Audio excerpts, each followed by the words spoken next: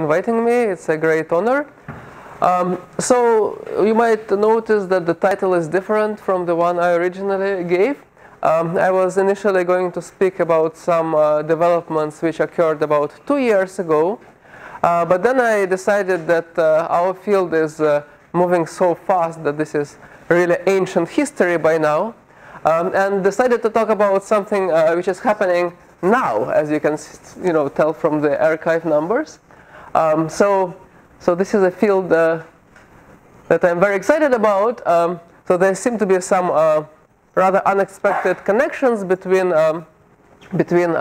quantum Hall fluid at filling factor 1/2, in a conventional two-dimensional electron gas, and surface states of 3 + 1 dimensional topological phases.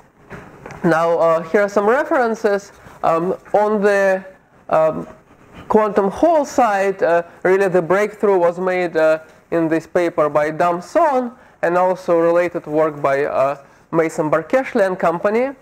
And on the topological insulator superconductor side, the progress was made in these two papers.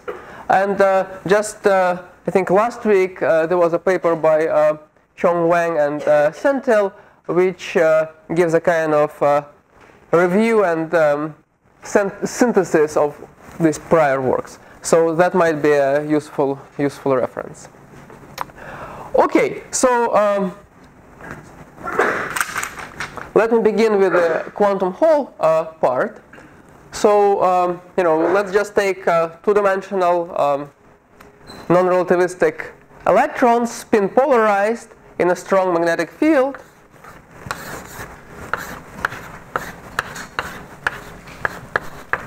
B, and we know that we'll get Landau levels.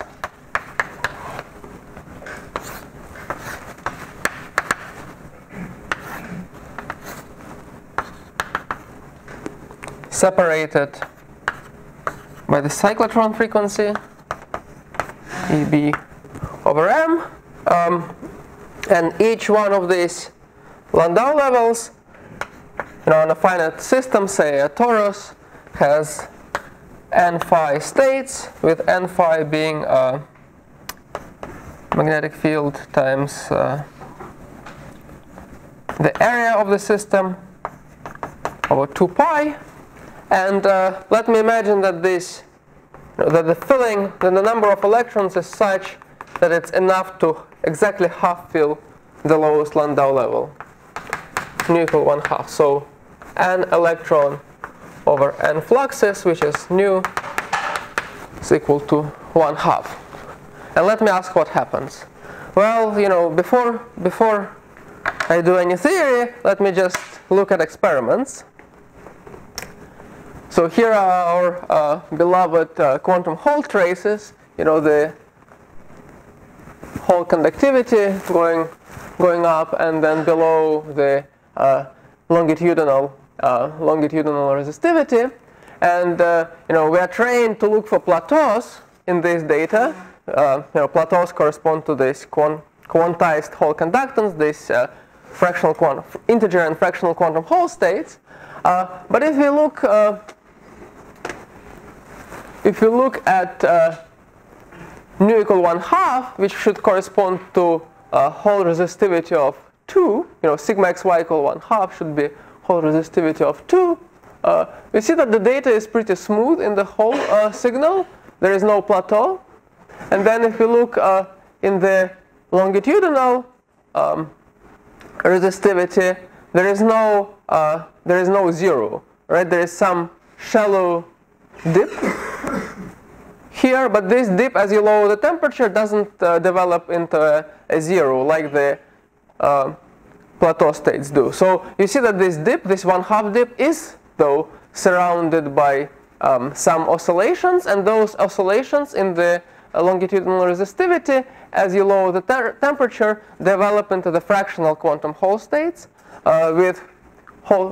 so they develop into these plateaus with there is with Hall conductivity 6/13, 5/11, 4/9, 3/7, 2/5, 1/3 eventually, and on the other side as well. So you get, surrounding this shallow minimum at 1/2, you get honest to God, as you lower the temperature, you get honest to God plateau states with Hall conductances of the form P over 2P plus 1, and on one side, and on the other side P plus 1 over 2P plus 1, with P being an integer. And this is the famous, that's the famous Jane sequence, and then we see that this Jane sequence somehow encroaches on the 1/2. So let me just give you a zoom in of this picture. Okay, so again, that's 1/2. The whole signal is smooth, nothing exciting happening. The longitudinal signal is again pretty smooth. Maybe some dip. So just from this resistivity data, it doesn't look like there is anything particularly exciting going on around 1/2. So why bother? Well, it turns out that that's misleading. Turns out that this state at 1/2 is strongly suspected to be an extremely interesting exotic state with fractional excitations and emergent gauge fields. And in my opinion, that's probably the most interesting state that has been discovered in nature experimentally so far. Okay, so let me tell you about the theory of this state. The theory is, does this move? Oh. Is this fixed? I guess it's fixed. The theory is due to Halpin, Lee, and Reed, and goes back to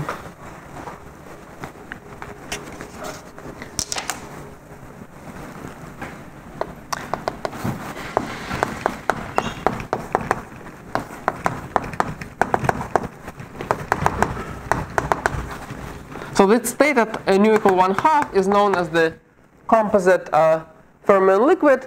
Its theory is due to Halpern, Lee, and Reed, and goes back to 93, really ancient times. Okay, so what do we have again? We have these Landau levels with one of the Landau levels, for definiteness, say the lowest one, half filled. 1/2. Okay, so what is the Hamiltonian of this problem? Well, it's just non-relativistic electrons with Coulomb interactions. And let me write that Hamiltonian. It's convenient to write it first in first quantized notation. So there is a sum of particles, I from 1 to n, gradient acting with respect to particle on ith coordinates, minus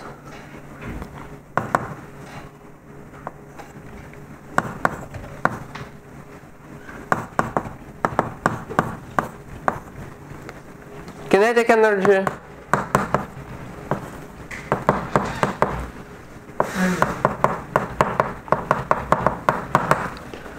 interaction energy, and you can take any your favorite interaction potential. For definiteness, let's maybe take V of R. Let's take the Coulomb potential. Okay, so how do we attack this problem? So if you forget the interactions and the lowest Landau level is half filled, there is a huge degeneracy because the kinetic energy is completely quenched by the magnetic field. So how instead of sitting here, some of the electrons can sit here. So there is exponential degeneracy, and we want to understand how the interactions split that degeneracy. So it looks like an impenetrable problem, but so there is the following trick, which is let's take our wave function for electrons.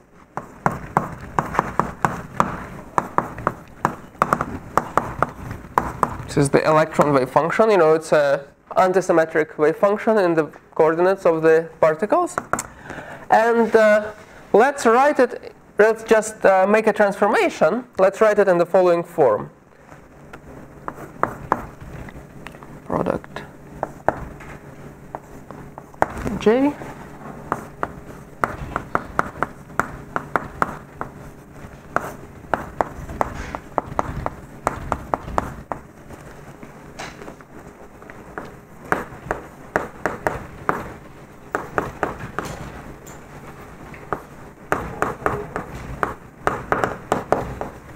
By the way, let me warn you that the first maybe 15 minutes of the talk will be rather technical, but the technical level will drop after that exponentially. So just hang on.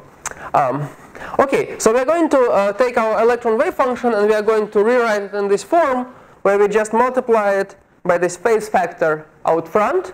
And in this phase factor, Zi and Zj are just complex coordinates of the particles. So let's say Zj is xj plus I yj. Remember, we are working in 2D.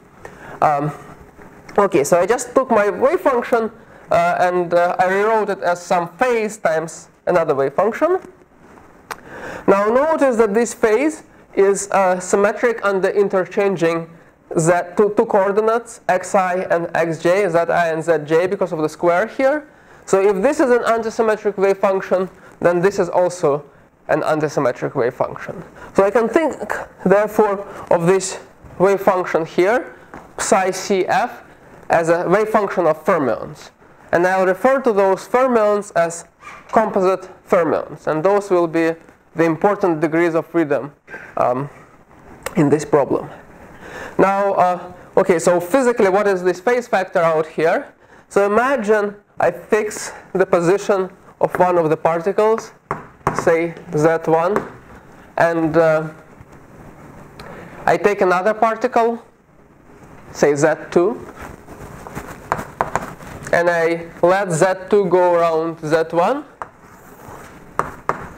Then Z2 picks up a phase 4 pi when going around Z1.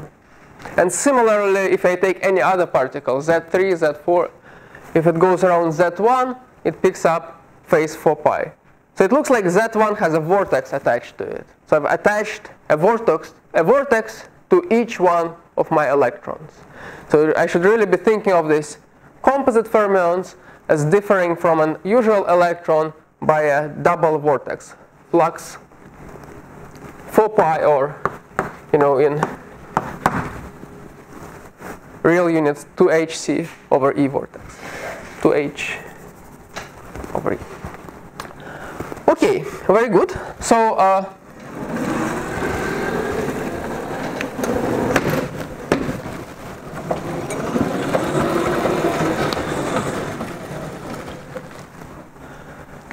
with this transformation, let's just look how to rewrite the Hamiltonian in terms of this new wave function.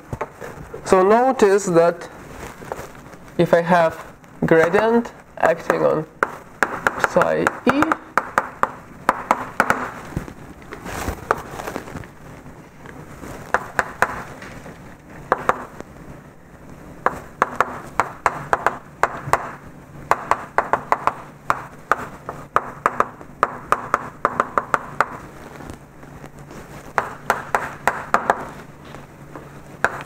right, so if I just act with gradient on this, it can act either on this term or this term. Okay.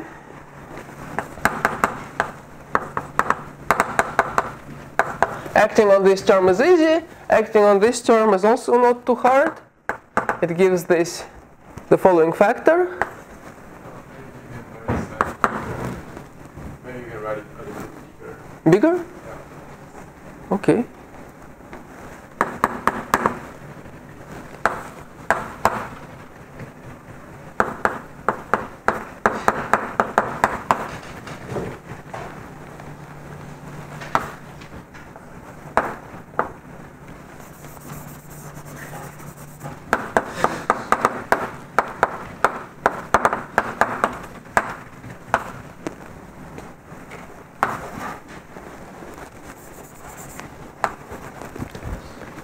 Right, so when I differentiate this whole mass, there is an extra term coming from differentiating this, which is given by this expression here, where theta hat of x is just the azimuthal direction. It's just minus y x over square root of x squared plus y squared. Okay, so let me just take this term and let me call it a of xi, where I simply define a of x to be the following expression. Well, 2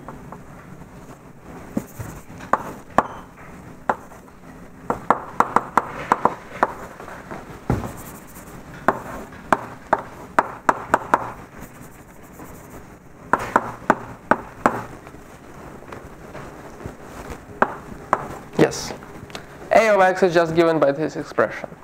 I'm cheating a little bit with respect to this j not equal to I term, but please forgive me for that. It's just a technical difficulty. It's not a physical. There is not a lot of physical significance to that. Okay, so my derivative on the electron wave function has kind of turned into a covariant derivative on this composite fermion wave function with a gauge field A, and this gauge field here satisfies the following property, that if I take the curl of this gauge field at point x, it is equal to 2 times 2 pi times sum over j of delta function.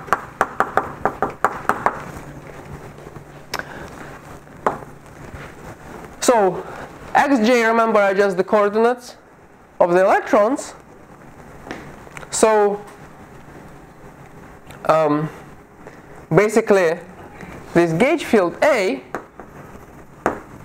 if these are my electrons sitting in the plane, then the gauge field A has flux. Now there is a delta function with 2 flux quanta attached. Each electron sources flux 2 pi of this gauge field. Okay? All right.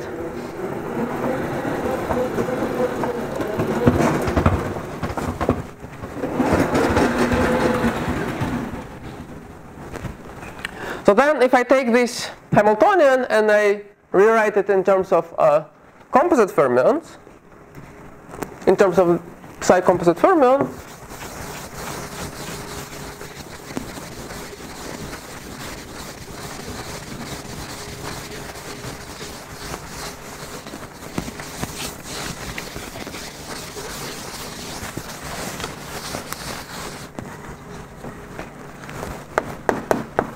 I get a new Hamiltonian, transformed Hamiltonian H composite fermion acting on the composite fermion wave function with H composite fermion being given by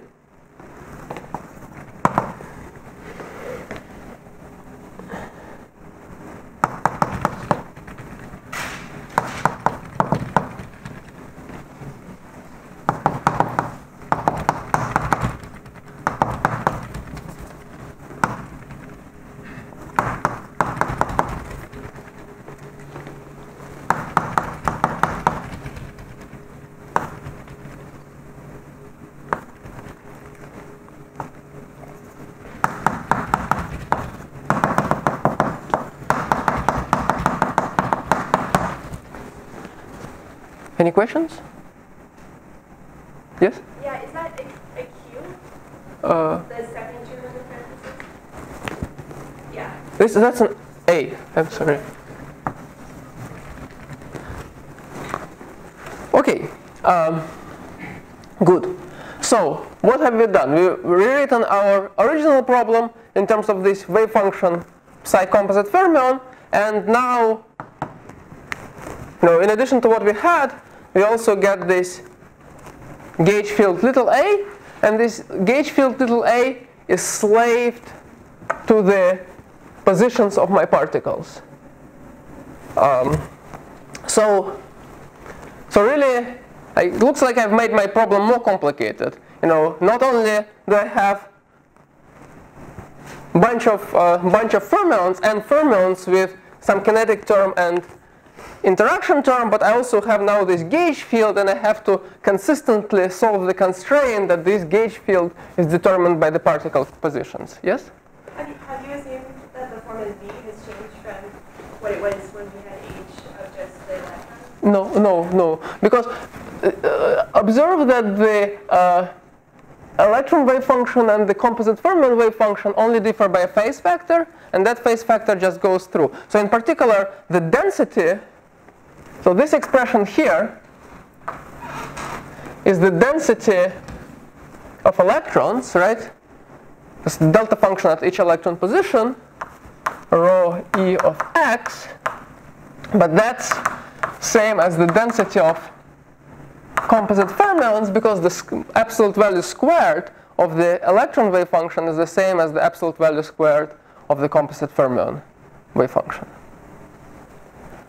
Okay, good. So it looks like every time I create an electron,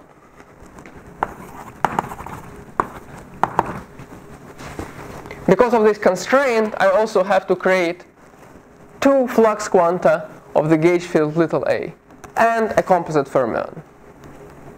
So then I can think of the electron as a composite fermion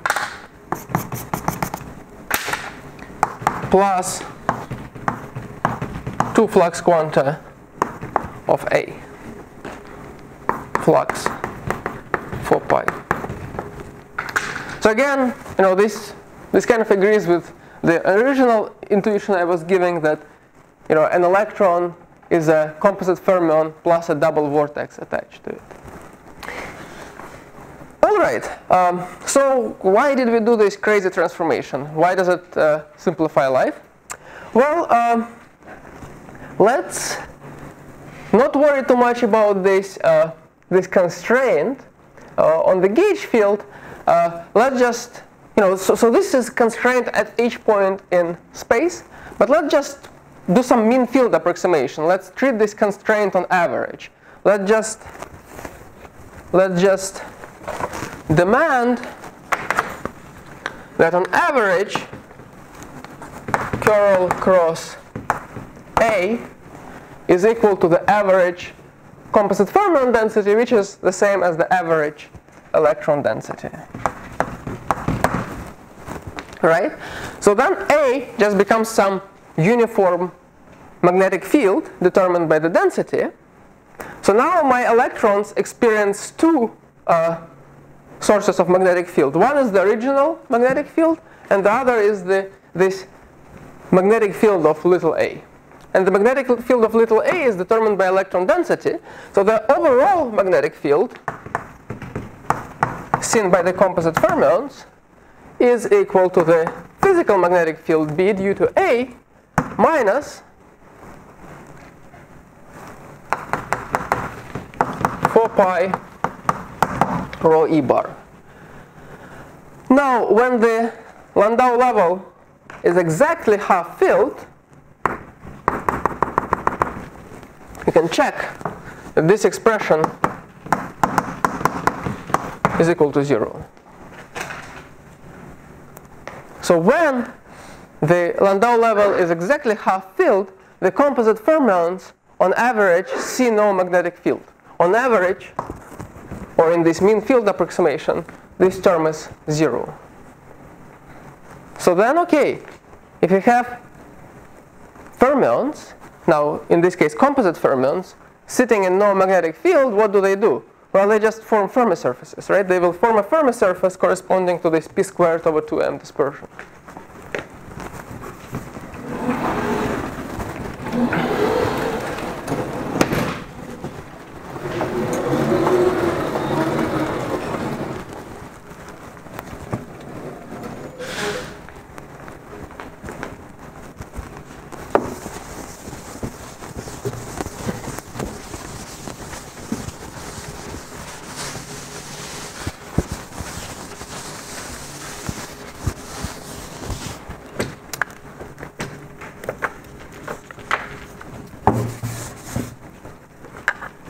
So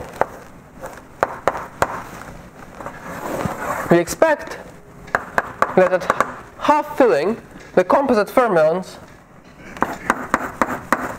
fill up a Fermi surface with a radius kf. Well, kf should be determined by the number of composite fermions.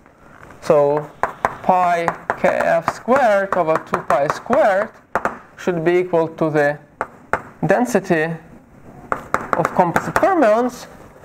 But remember, as I have discussed, the composite fermion density is the same as the electron density. Remember, we had this rho composite fermion of x is electron density of x, because the two wave functions differ only by phase factor, and this is also slave to be 2 times 2 pi 1 over 2 times 2 pi.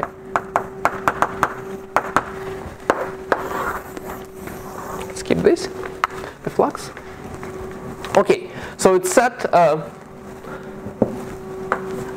the volume of the composite fermion Fermi surface is set by the composite fermion density, which is the same as the electron density, which is the same as magnetic field over 4 pi at equal 1/2. So we have something really remarkable happening. We started with a system of electrons in a very strong magnetic field where all the kinetic energy was completely quenched. And then, as a result of interactions, we are guessing that, yes? Is time reversal symmetry restored? That will be the topic of my talk.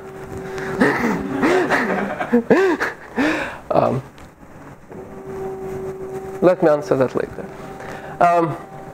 Yes, so we see that in this very strong magnetic field, as a result of electron-electron interactions, we have new emergent fermions, composite fermions, which form a Fermi surface, which have kinetic energy and which form a Fermi surface.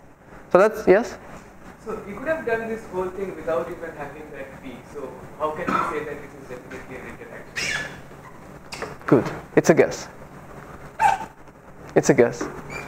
So it's some mean field treatment, and at the end of the day, we have to just check this mean field treatment against numerics and against experiments.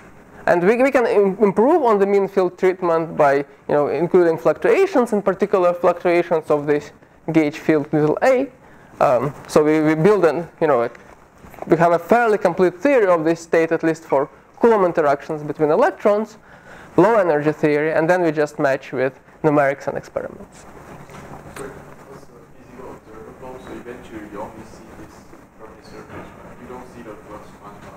I mean, if you really want to measure it. Good. So in this treatment, the physical electron density, which is an observable, is the same as the composite fermion density and is the same as the flux of this gauge field little a. So far I fixed this flux to be non-fluctuating, but I can later include fluctuations. So that's one observable is just density correlation function, and that observable is actually measured by surface acoustic wave experiments, and those experiments indeed give direct evidence for the presence of this composite fermion Fermi surface. There are other experiments that confirm the presence of this Fermi surface. For instance, geometric resonance experiments. So we have very good experimental evidence that at nu equal 1/2, indeed, one has this Fermi surface of composite fermions present. Moreover, as you deviate from nu equal 1/2, let's see.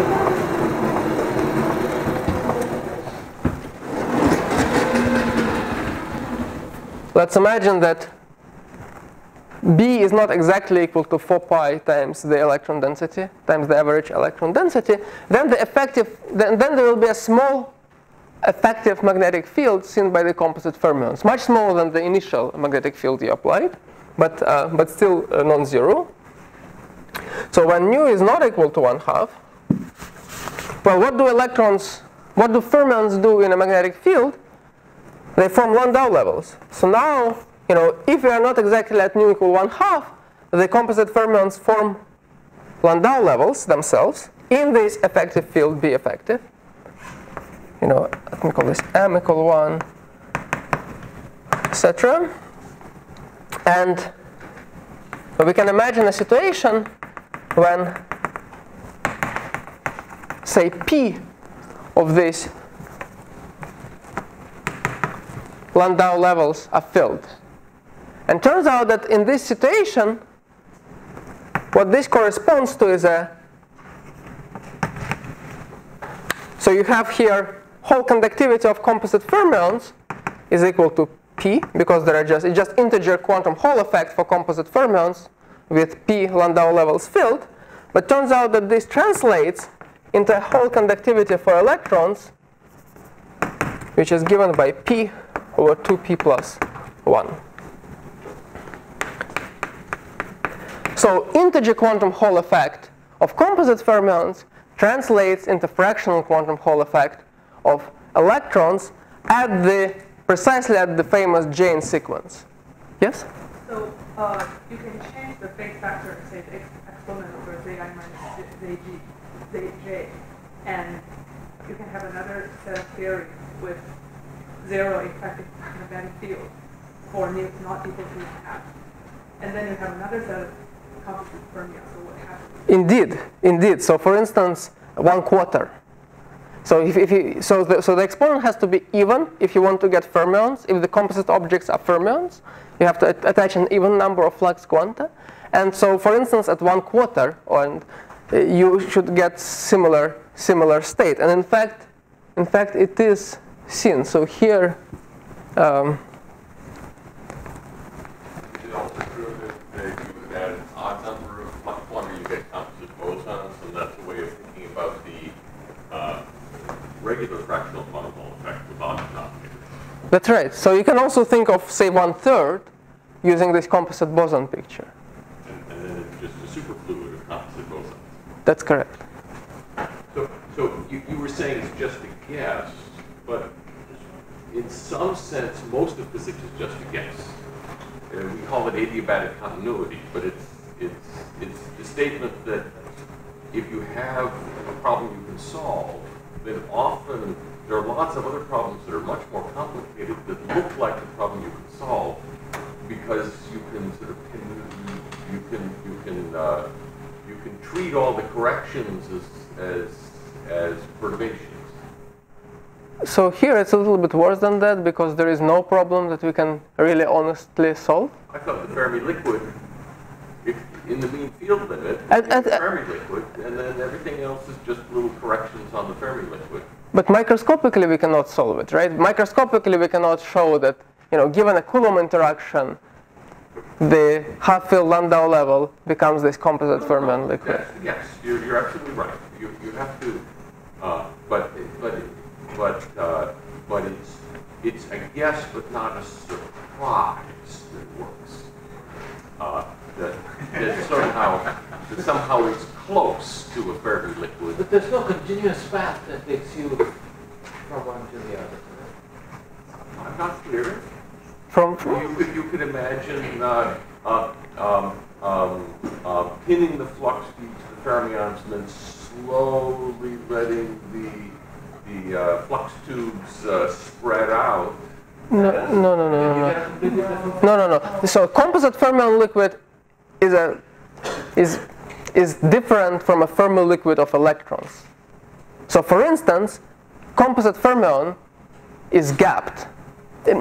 Electron is gapped in this phase. Or if you take a correlation function of electron operator, in space, it decays exponentially.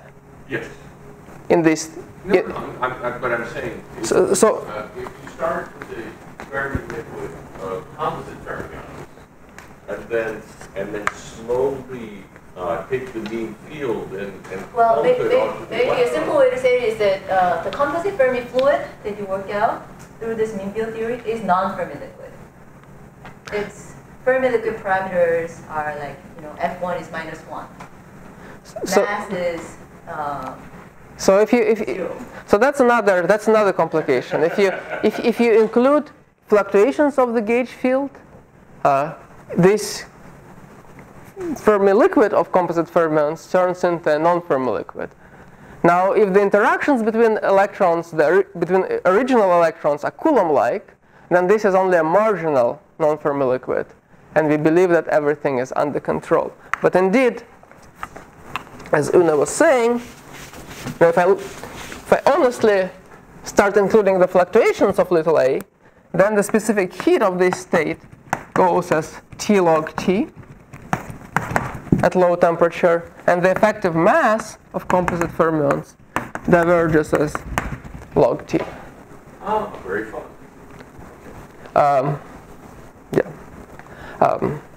So there is a lot of work being done in understanding all of this physics, but let me not delve into that. What I did want to mention is that all of this minima near 1/2, all of these plateau states, now can be understood as the integer quantum Hall effect of composite fermions. Yes? But this is not for the nu equals 1/2, right? You can't use this composite fermion issue to understand nu equals 1/2 because you've only written down odd dimensional. The sigma x, y, e you've written down are only odd. That's right. So what I'm saying is that these nearby plateau states can be understood as integer quantum Hall effect of composite fermions. Now, if you sit exactly at nu equal 1/2, then there is no effective magnetic field acting on composite fermions, and we get a Fermi surface. Now, I think you might be asking, how do we get an incompressible state at nu equal 1/2? Is that? Yeah, or maybe bypass. Right. Physically, it's not incompressible. Right. So as Una is remarking, at nu equal 1/2, in experiments there is no plateau, but at nu equal 5/2, which is somewhere, I don't know, here, there is a plateau. That's the famous 5/2 states. So actually, this composite fermion picture also gives a way to understand incompressible plateau states already at half filling. And those are understood in the following way.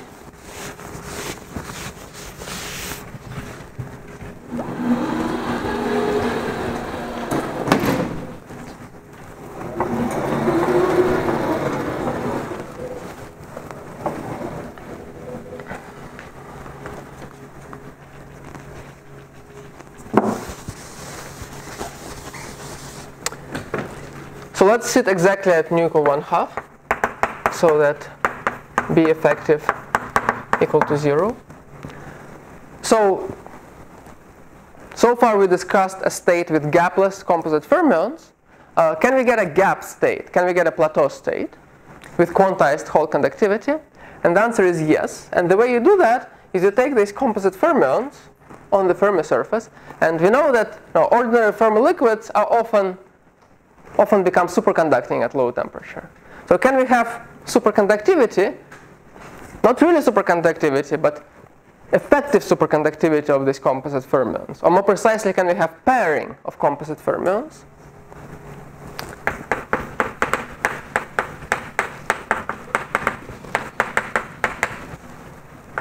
Can we get a pair condensate like this? Now remember, these composite fermions are spinless fermions, right? We started with spinless electrons and we turned them into spinless composite fermions. So if I have spin polarized fermions, they can only pair in odd angular momentum channel. For instance, they can do P plus IP pairing. And turns out that if you do this, right, then your composite fermions become gapped. You get a gap state. And this gap state is precisely a plateau state, is an incompressible state. And this is actually precisely the famous Pfaffen state.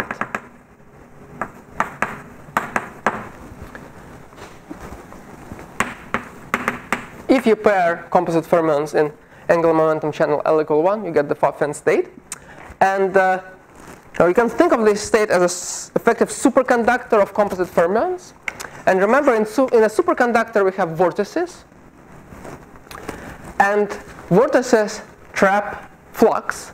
So in this case, they trap flux of this gauge field little a. Well, what is, how much flux does a vortex in a superconductor trap? In a paired, if you just have a superconductor with paired condensation, well, they trap flux pi, or h over 2e. But remember that the flux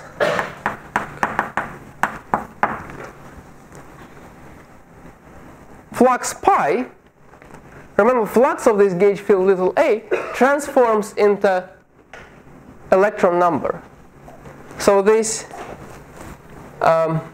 vortices are going to trap precisely charge 1/4. Physical electric charge 1/4. So these are the famous E over 4 anyons of the Pfaff-Fenn state. Moreover, we know that vortices in a P plus IP superconductor trap Majorana zero modes. Yes? Sorry, did you say how we have a superconductor? What did we do? So we pair condense composite fermions in. How did we do that? We just assume that they pair? We do a mean field. So there is one state which is a gapless state where the composite fermions are not paired. That's physically we believe that at nu equal 1/2 that's the state being realized. But at 5/2, for instance, which is again a half-filled Landau level, we have an incompressible state. So we need some other story for that state, but maybe we can still use composite fermions to describe it. So you still need a case for Landau to have the condensate.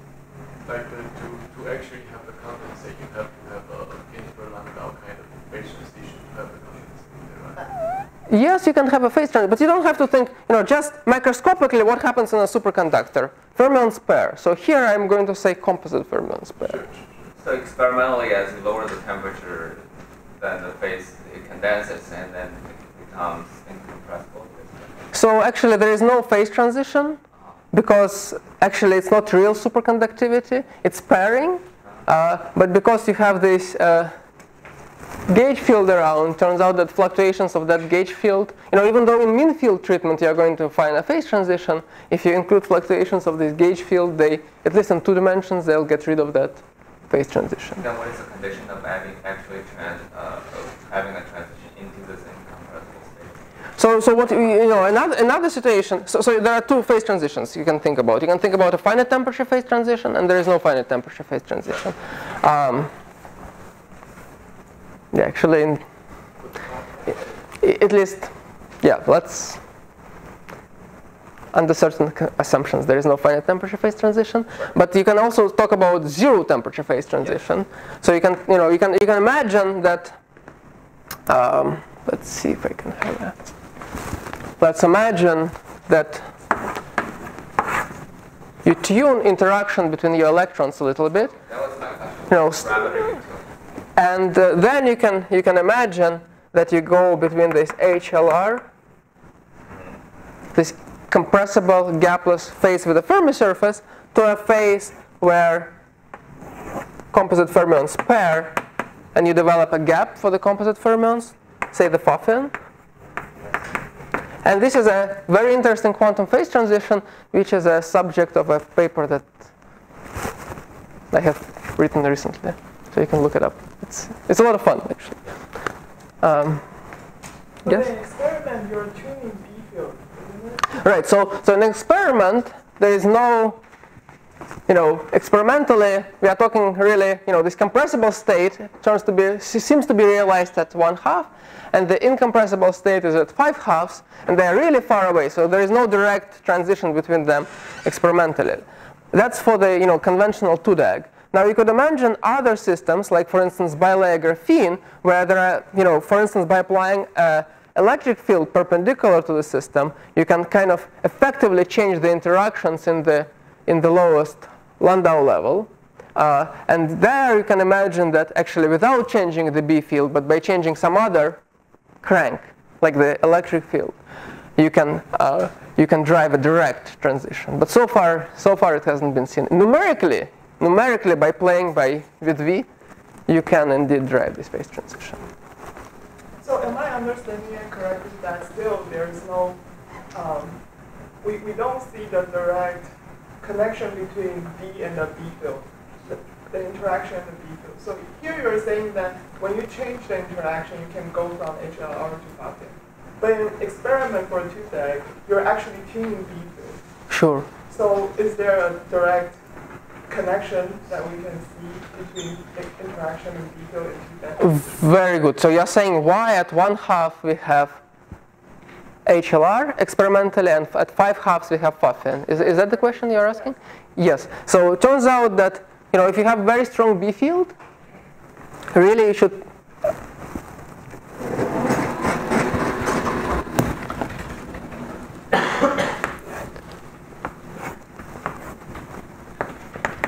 That's a very good question. So in very strong B field, you can just suppose you have the lowest Landau level half filled. So then because of this cyclotron gap, you can really forget about all the high Landau levels, and you can just project your problem into the lowest Landau level. And then your interaction reduces to so-called Haldanean pseudopotentials, which is essentially projection of the Coulomb interaction onto the orbitals of the lowest Landau level. Now, at 5/2, really, this is filled, and then there is another level. Really, electrons have spin. So 1/2 is, say, spin up, half filled, and 3/2 is also when spin down is half filled. But that's still lowest Landau level. And then if you have 5/2, then say it's again spin up, being half filled, but now in the n=1 Landau level. So now at 5/2, nu equal 5/2, you can forget about these two lowest Landau, these two n=0 Landau levels for up and down, which are completely filled. Or at least you hope, you pray that you can do that. In the large enough magnetic field, you certainly can do that. And just think about the n=1 Landau level for spin up, which is now half filled. But now it turns out that if you project into the n=1 Landau level, you have to use the orbitals of electrons in the n=1 Landau level. And those orbitals are different from orbitals in the n=0 Landau level. So effectively, the interactions in the n=1 Landau level are different from n=0 Landau level. And that's why we believe that 5/2 is a plateau state and 1/2 is a compressible state. Other questions? You're going to show us what happens for quarter. Quarter. I don't think I have a picture here, but I can show you during the break. So essentially same story. Three quarter. Yeah. Yeah. So maybe you can spot. Yeah. So you see there is like a little dip here. That's the 3/4. Yeah. Can I ask you, but what's exactly difference between n=0 and n=1, right? Because if I do Landau levels, right, I mean they microscopically, degenerate, right? So if I fix a gauge, I have some sort of orbitals. If I use another gauge, I have different orbitals, No, that's a gauge freedom, but there is also some physical difference between them. So, say in Landau gauge, right, you are just, essentially your wave functions are this harmonic oscillator wave function. Yes. And, n=0 is like the ground state harmonic oscillator, and n=1 is the first excited state harmonic oscillator, and those are different wave functions. yes. Yeah. But, They're not gauge equivalent, those two wave functions. Yes, but what if I use another gauge? Do I get the same one? So there is physical distinction between the 0th Landau level and the 1st Landau level. For instance, they have different energies, right? Yeah. So clearly they cannot be just gauge transforms of each other. Good.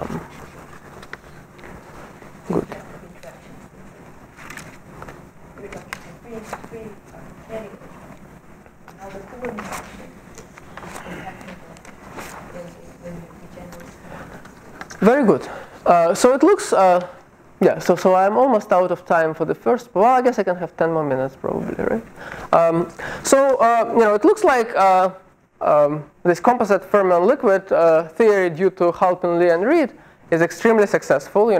Lots of experiments explained by it, conceptually very nice. But turns out that there are a couple of problems with it, and I'd like to focus on one particular problem.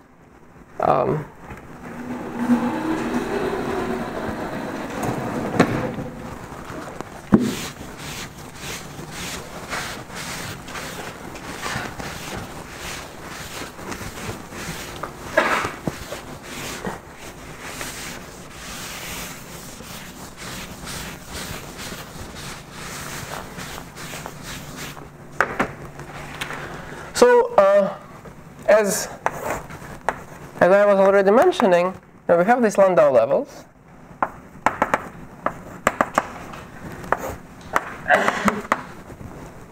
And really, we can take the cyclotron, by taking a large magnetic field, we can take the cyclotron frequency to infinity. And then, I can really forget, if I'm sitting at half filling, I can really forget about the higher Landau levels, and I can just, all of my physics takes place in the, in the half-filled Landau level, in a single Landau level. So in particular, I can take my electron operators, and I can project them onto the Hilbert space of this lowest Landau level. I can write them as some I, Ci, phi I of x, where phi I of x are some set of orbitals of the lowest Landau level. Here I'm using second quantized notation now. Psi is a second quantized fermion operator. Very good. So, good. So now, and the Hamiltonian, after projection, the kinetic term is gone because, just completely degenerate Landau level. And then I just have d2x 1/2. So this was my initial interaction term.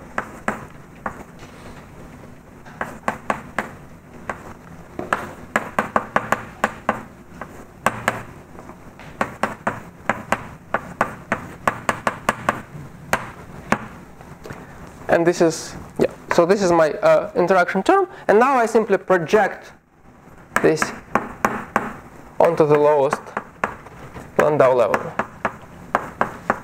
That is, instead of keeping all Landau levels into this decomposition, I only use the lowest Landau level, phi I 0, let's call it here. Okay, so interaction, Hamiltonian is just interaction. Yes? What is the commutation relation after you short the other Landau levels of the operator? Very good. So they do not actually commute, right? So rho of x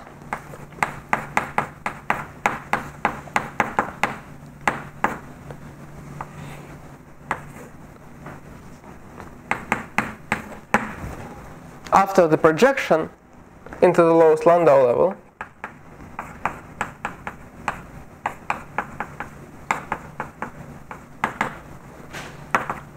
the densities do not commute. That's why this problem is not a trivial problem. You cannot just, simultaneously diagonalize. Yeah. Okay. Okay, that's nice. So what is the problem? The problem is that once I've done this projection, I get an extra. The theory has an extra symmetry, at least at half filling. And that symmetry, what that symmetry does, it maps particles to holes in the lowest Landau level.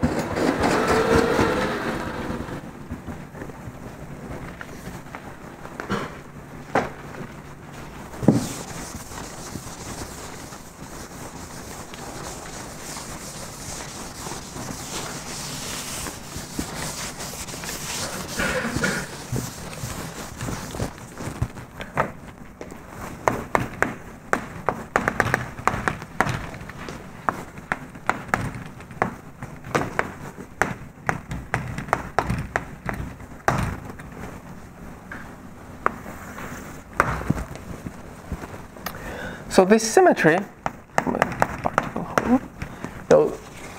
takes this operator Ci and maps them to Ci dagger. So if I have my Landau level, and imagine, these orbitals here are filled, and maybe these ones here are also filled. Then on the particle hole, the filled ones become empty, and the empty ones become filled. So, for instance, if I had a completely empty Landau level, nu equals 0, I get a completely filled Landau level, nu equal 1.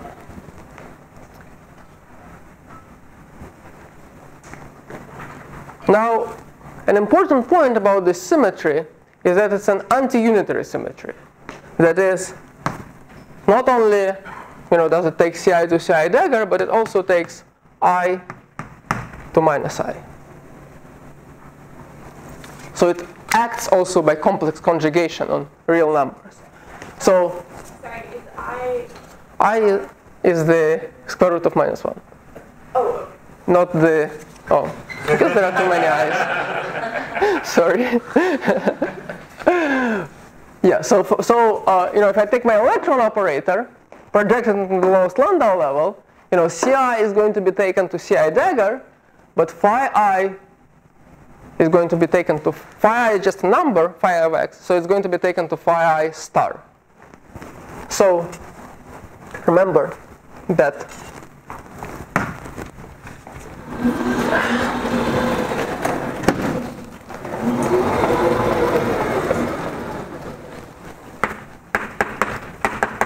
the dagger of psi e is sum over I Ci dagger phi I non of x star. So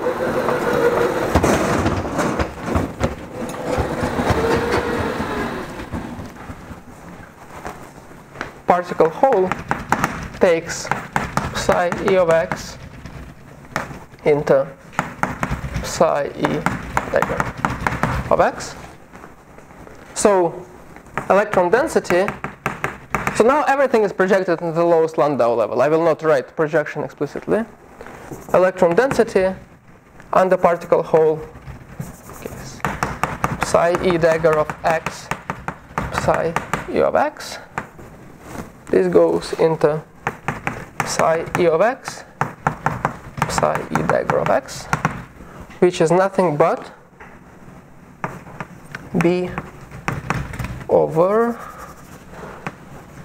2 pi minus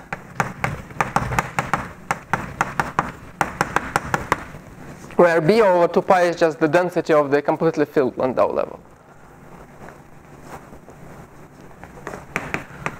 B over 2 pi minus rho e of x. So, if I measure density with respect to the half filling, then on the particle hole,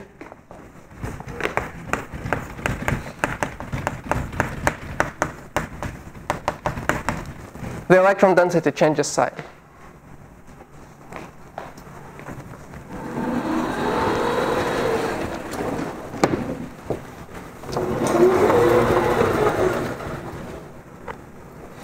Now,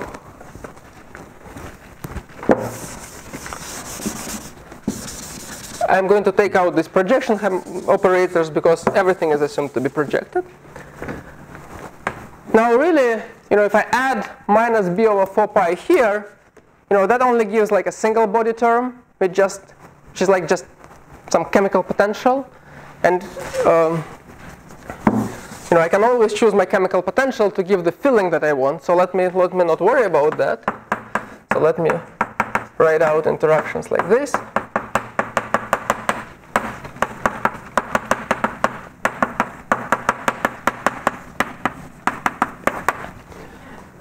right? It just adds some constant and a term which is psi dagger psi, which is just like a chemical potential term. So now I see that my Hamiltonian is actually invariant under this particle hole symmetry. Now the particle hole symmetry gives a minus sign here, minus sign X prime here, and overall plus. Yes? For the two operators of the right, you switch their order. Which two operators? The psi dagger and psi on the right. You switch their order. Well, that's what I did here. No, but originally it's psi dagger, psi dagger. Oh yes, did you want to say that it should be psi dagger, psi, psi? Is this your worry? Is that originally it's psi dagger, psi dagger. Oh, sorry, psi dagger, psi dagger. Right? Where is? Psi dagger, psi dagger, psi. Density. Which line? Sorry. In the line on other black holes. Here? There are 3 black holes. 3. You want this one? Okay.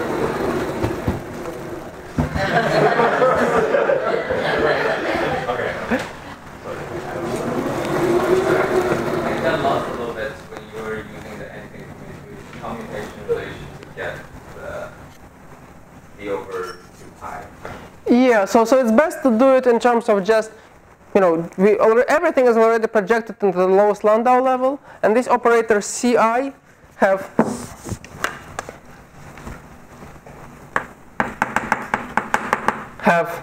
standard anti-commutation relations.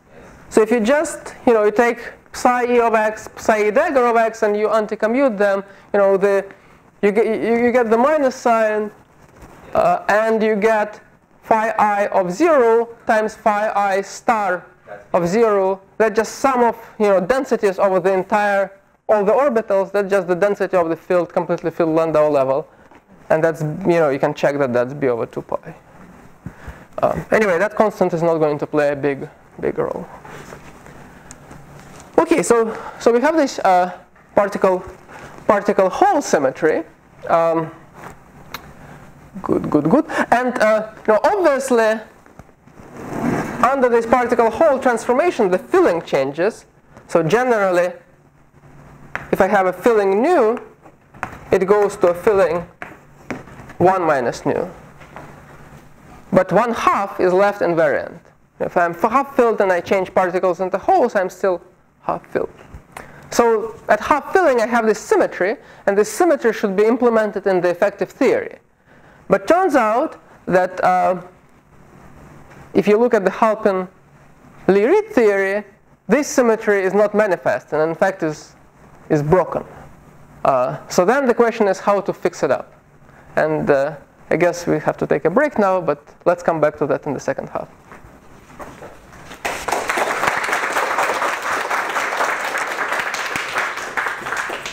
Okay, so we'll take a break in a minute. Any final question before that, or we could postpone this to the break? So before, when you brought up the Foppian state, have you actually shown that the Foppian state will have a plateau, or is that coming up soon? So we haven't talked about that. So the reason the Foppian state has a plateau is the following, that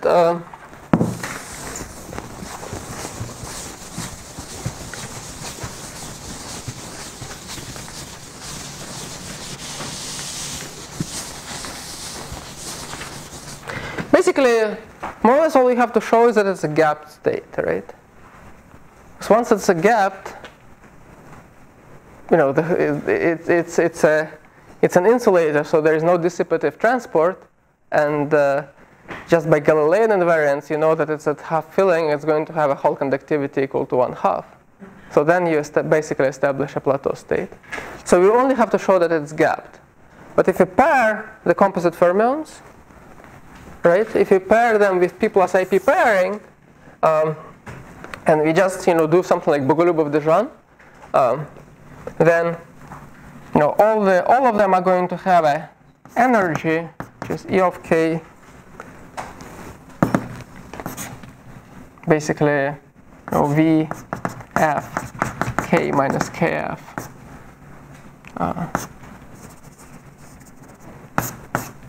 Squared plus delta of k squared. Now, for p plus ip, delta of k is kx plus iky times some delta naught, maybe over kf, just to normalize. So then, delta of k squared is non-zero everywhere on the Fermi surface.